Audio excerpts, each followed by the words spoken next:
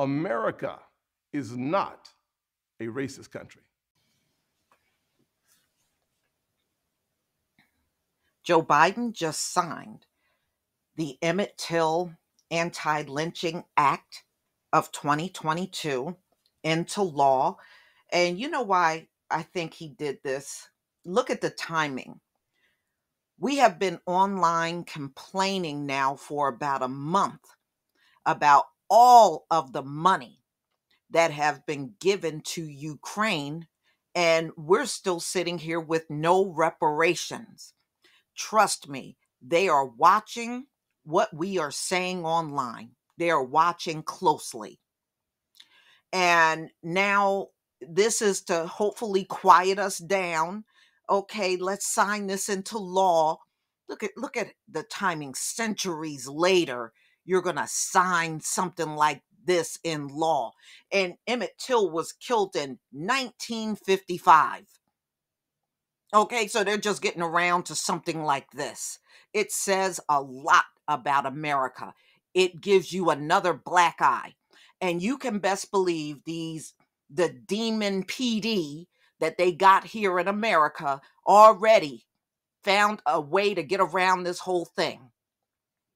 Because you know how they are. If they find a black men or women hanging, they call it a suicide at the hanging site. No medical examination, no investigation, no nothing. They're all suicides. Okay. And you can best believe they're going to still be pulling that suicide mess. Count on it. But see, this at least gets an investigation done. But do we really trust their investigations? I mean, how much confidence do you have in their investigations after 500 years of watching them do everything to avoid us getting justice? How much do you really trust in these people 500 years later? I have zero. So, Biden signs a bill making lynching a federal hate crime into law.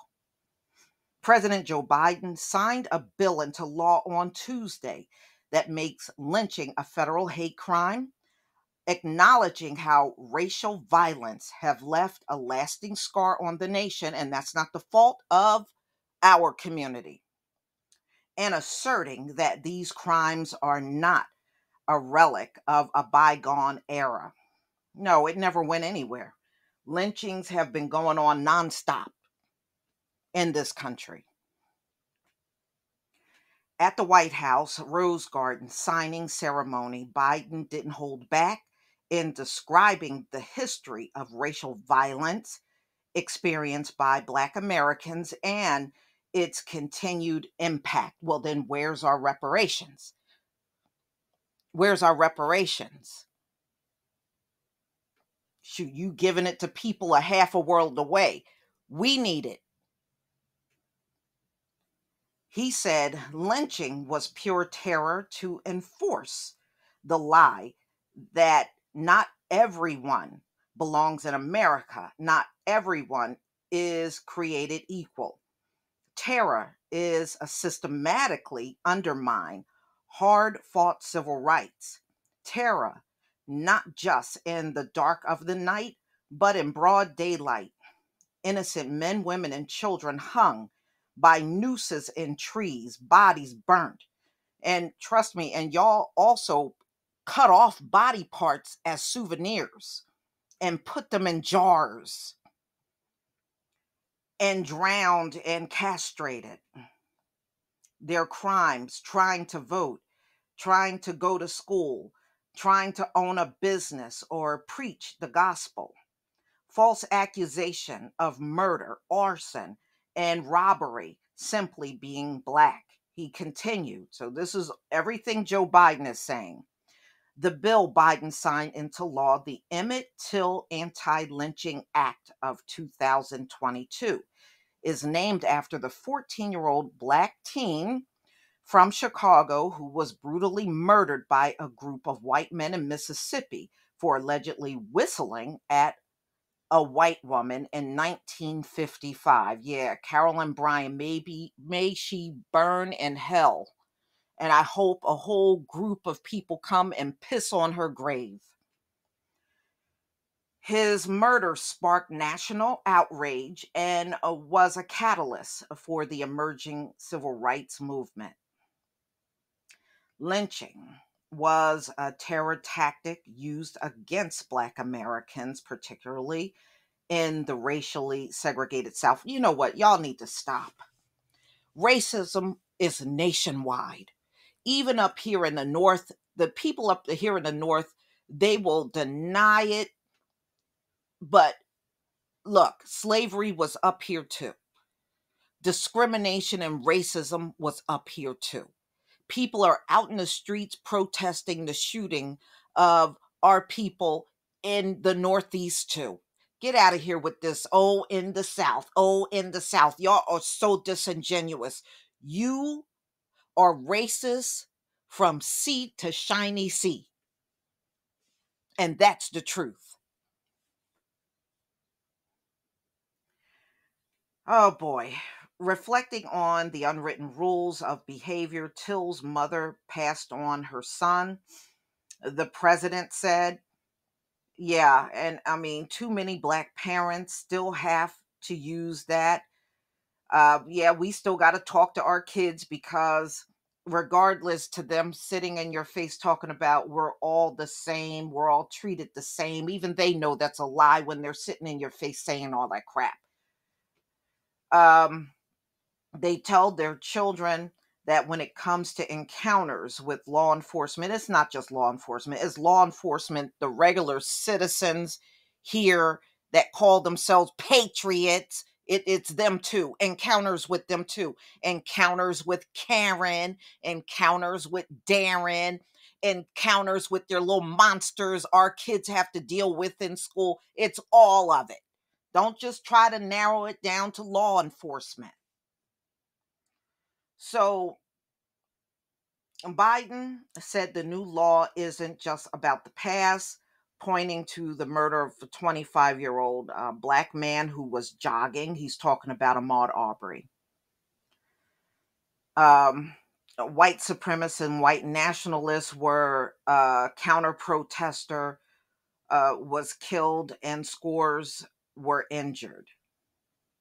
He's talking about the rally in Charlottesville. That's what he's talking about. All right. So advocates have been trying to pass federal anti-lynching legislation for more than a century. That's a disgrace. That's a disgrace. It took you 100 years to pass this bill. 100 years. America, you look like crap. All right. So Rep. Bobby Rush of Illinois, who introduced the bill signed into law on Tuesday, also introduced a similar version of his current bill in 2019. The following year, the House passed the bill, but the Senate, Rand Paul, a Kentucky Republican, held it up over concerns that it was overtly broad. And yeah, y'all always finding some issue. And that's really because you really truly don't want to right your wrongs. And that's what Rand Paul did is a real true reflection of that. All right.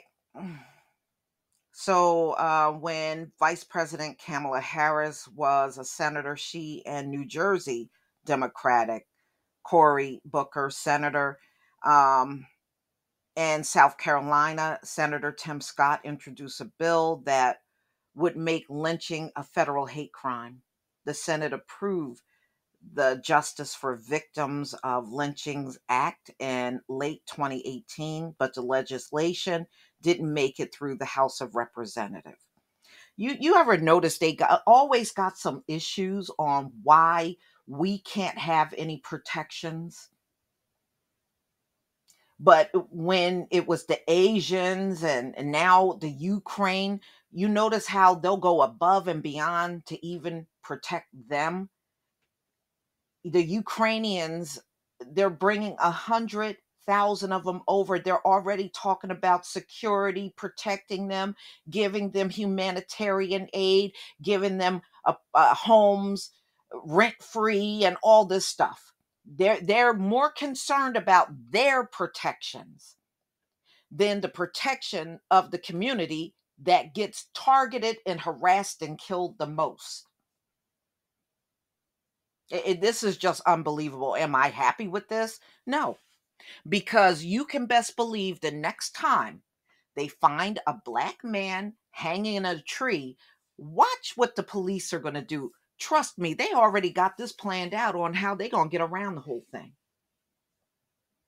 Their ultimate goal is to make sure anybody with melanin hanging up in a tree is a suicide. And we don't need to discuss anything any further. And we know you're lying about the whole thing.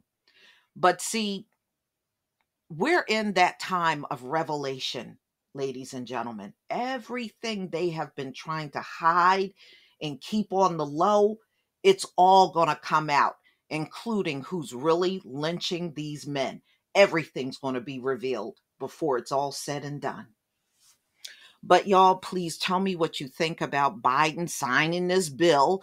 I mean, if things are so bad that you have to sign an anti-lynching bill, then there should be no questions that reparations are due. Please leave your comment and subscribe. Don't forget to hit on the notification bell, and I'll see you on the next video. Peace, family.